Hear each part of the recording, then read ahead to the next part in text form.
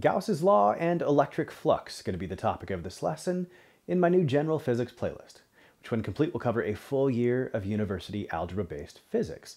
Now in this lesson, we're going to define electric flux. We're going to talk about how Gauss's law can be used to calculate electric flux, and then we'll talk about how both of those can be used to calculate the electric field. My name is Chad, and welcome to Chad's Prep, where my goal is to take the stress out of learning science. Now, if you're new to the channel, we've got comprehensive playlists for general chemistry, organic chemistry, general physics, and high school chemistry. And on chadsprep.com, you'll find premium master courses for the same that include study guides and a ton of practice. You'll also find comprehensive prep courses for the DAT, the MCAT, and the OAT. Now, before we dive into providing a definition for electric flux, we first got to give a shout out to Mrs. Yanashima's chemistry classes at Basis Scottsdale. It was nice to meet you all today. You guys made me feel like a celebrity for a couple hours. All right, so let's talk about electric flux for a minute. So electric flux is really a measure of the electric field passing through a surface. So we can kind of see here, I've got a lovely parallelogram of some sort with electric field lines passing through it, and there will be a corresponding electric flux associated with that. So, and as long as the field lines are coming through kind of perpendicular to the surface, it really is just the magnitude of the electric field times the area of the surface, so a surface area, if you will. If they're not coming through perpendicular, then you got to factor in that angle, and we take it into account with a cosine of theta. Now, you got to be careful with how theta is defined here. Theta is not the angle the electric field is making with the surface. Theta is how far from the perpendicular, how far from the normal we say. That's what theta actually is. So in this case, if you were, instead of being perfectly perpendicular, you had an angle of 89 degrees from the surface, well, that would mean you're only 1 degree from being perpendicular, and the theta you would use would be 1 degree, not 89 degrees. So just something to keep in account there. Now, in addition to our two-dimensional surface, we also want to consider a three-dimensional surface, and specifically a fully enclosed surface like a sphere here. So if this was in some sort of external electric field, we'd have electric field lines entering into the sphere, but they'd also be exiting the sphere as well. Now, in terms of electric flux, when you've got a fully enclosed surface, we consider the electric field lines that are exiting the fully enclosed surface as positive electric flux, and those that are entering it as negative electric flux. And in the example shown here, the electric field lines that enter are perfectly matched by the electric field lines that exit. And so the negative electric flux and the positive electric flux would be of exactly the same magnitude. And that way the overall electric flux would be equal to 0. And again, it's easy to see if you've got some sort of external electric field here, every field line that does enter the sphere should be exiting the sphere. The only way this would not be true is if there were some source of electric field lines either in the sphere where they're either originating or terminating, and that way not everyone that entered would be exiting. So it wouldn't be a balance in that case. So the only way that's going to happen then is if inside this surface there's some sort of charge inside, which there wasn't in this case. And that's kind of what Gauss's law talks about. If we take a look at Gauss's law, so most common way you'll see it expressed here, another formula for the electric flux. In this case, the Q inside, if there's an enclosed charge, all over epsilon naught here. Epsilon naught is the permittivity of free space. It's another constant, and it's one we've kind of visited without knowing we visited it, as we'll see. It's 8.85 times 10 to the negative 12, and that's coulombs per Newton meter squared. It turns out I'm giving this in terms of epsilon naught, and that's the most common way you're going to see this, but what you don't know is that Coulomb's constant is actually equal to 1 over 4 pi times epsilon naught, where we got that 8.99 times 10 to the 9th that we've seen earlier in the chapter. So it turns out the Coulomb's constant and the permittivity of free space are related to each other. And so sometimes you'll see this written instead of Q inside over epsilon naught, you'd actually see it written as Q inside times 4 pi times K. It turns out, because they're going to solve for 1 over epsilon naught and see that it's equal to 4 pi times Coulomb's constant. So you might see it the other way, but this is probably the most common way you'll see it. So that's definitely the way I'm including it here in this lesson. But what you see from this, though, is that if for an enclosed surface, there's no enclosed charge, like the situation we had over here, well, in such cases, if the total enclosed charge is 0, then the electric flux net is going to be 0 as well, just as it was here. And we can come up with a very simple formula, though, is if you do know the magnitude of the total enclosed charge, a very simple formula for calculating the net electric flux through that closed surface. So that's kind of what we're going to deal with in a couple of problems we're going to see from here. Let's take a look.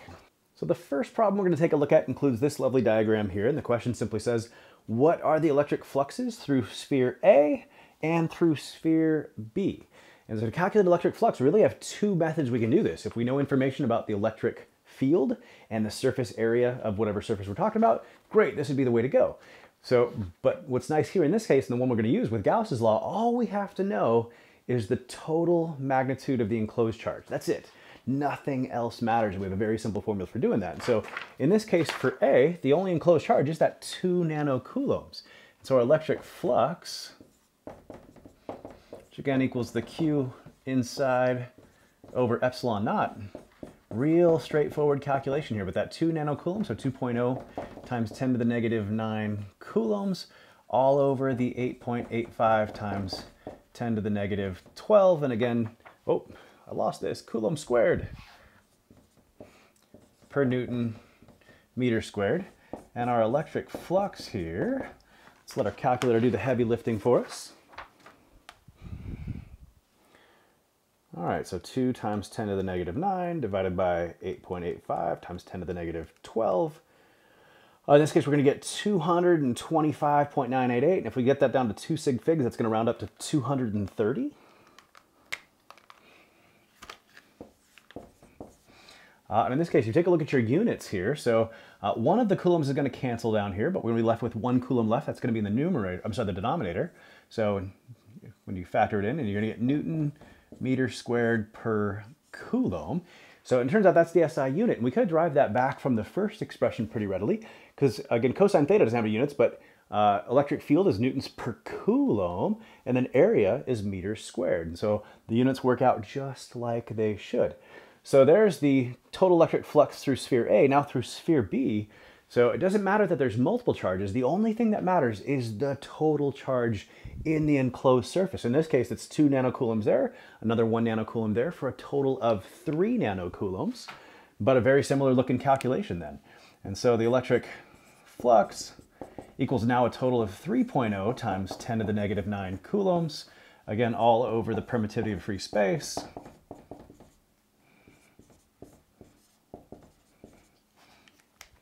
And once again, we'll let our calculator do the heavy lifting for us.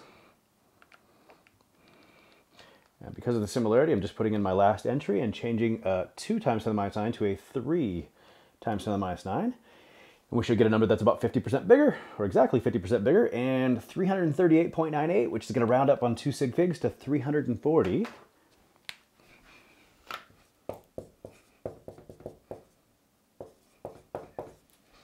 And again, that's going to be a Newton meter squared per coulomb, or newtons per coulomb times meter squared.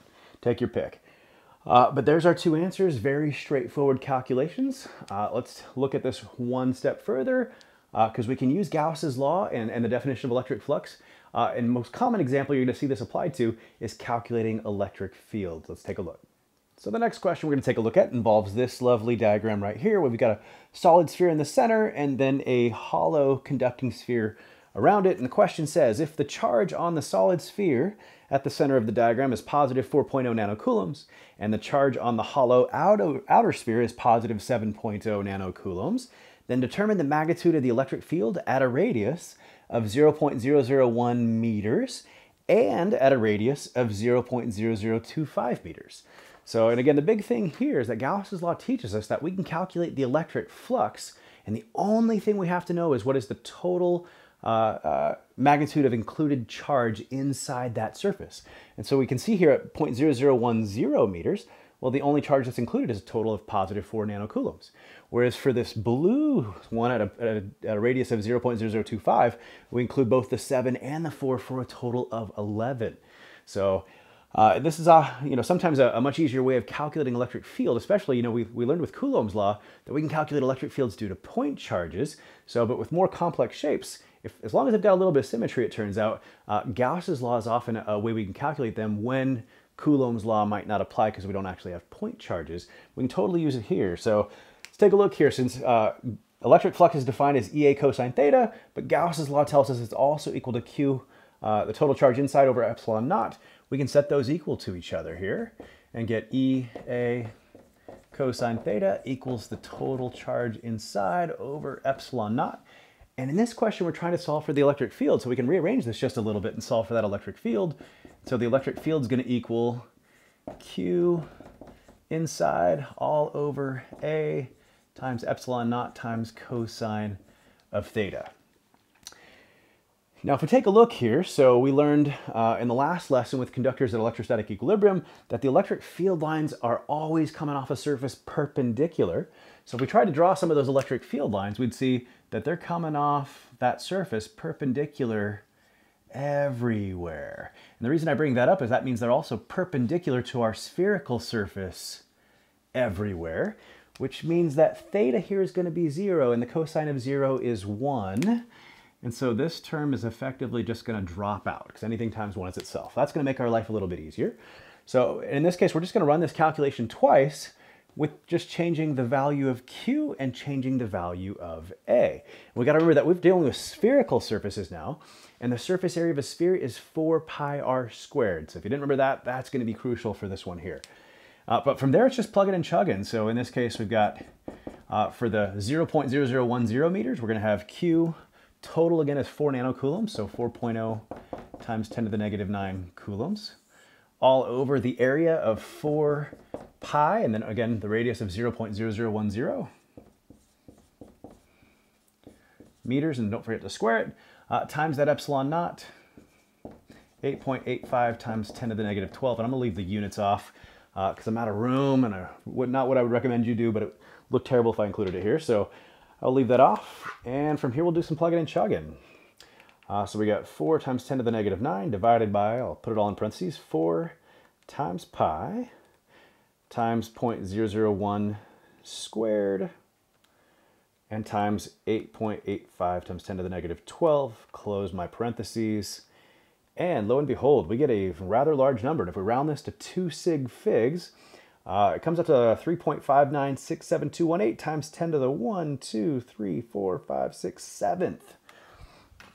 And we'll round that up to 3.6 times 10 to the 7th.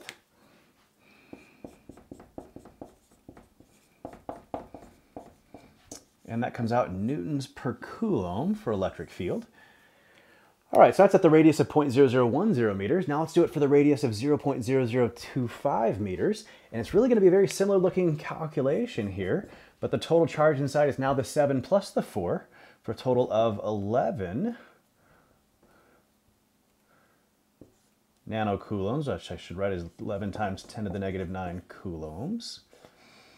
All over 4 pi, and it's now a radius of 0.0025 meters. Don't forget to square that. And then the permittivity of free space, 8.85 times 10 to the negative 12. And again, that's coulomb squared per Newton meter squared. And once again, we'll let our calculator do the heavy lifting for us. And again, I just did a fairly similar looking calculation. I'm going to use the second function entry to get that up there, and then change the 4 to an 11 times 10 to the negative 9, and then change the 0.001 meters to 0.0025 meters, and the rest should be good. In this case, 158.25576 point some change, and we're going to round that to 1.6.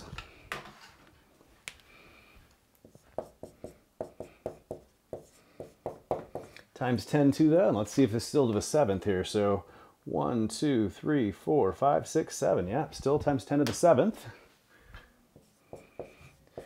Newtons per coulomb. Let's just check and make sure this makes sense here, because our electric field went down. And so our overall enclosed charge did go up. It went from 4 nanocoulombs to 11 nanocoulombs, almost tripled. And if the amount of charge enclosed inside almost tripled, then the electric field would almost triple. So, but the radius went up by a factor of 2.5 from 0.001 to 0.0025, and we're squaring that. And so if the radius goes up by 2.5, the radius squared goes up by 2.5 squared, and we're dividing by that number. That's going to cause the electric field to go down by 2.5 squared. And if you look, so tripling on the one count, but dividing by 2.5 squared on the other count, and overall, that's 0.48. It says our number should have been roughly cut in half and a little bit more. And 3.6 cut in half will be 1.8 and a little bit more. So this makes perfect sense. If you found this lesson helpful, consider giving it a like. Happy studying.